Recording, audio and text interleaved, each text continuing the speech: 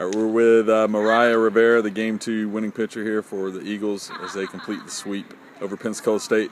Mariah, first just talk about what was working well for you today.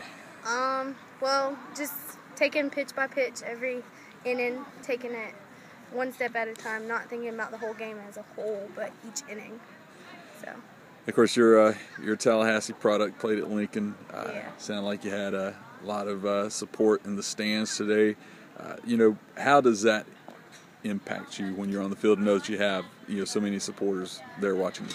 It definitely helps a lot knowing that my whole high school team was here watching me play today. It helped out a lot and motivated, I think, all of us with the fans. You've had a real good freshman season. It's not always easy to jump in and have that success right off the bat. But, what has the experience been like for you thus far? It's been really good. I mean, I like it here a lot. It's just been a lot of learning this year. So once I learn, it's easier to gather all that up and just get better. And talk about the team success.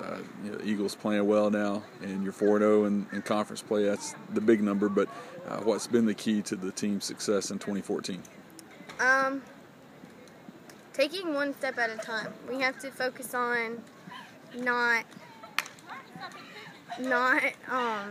taking everything as a whole. Like I said, we just have to go taking ladders up to our goals. We got to reach our goals, basically.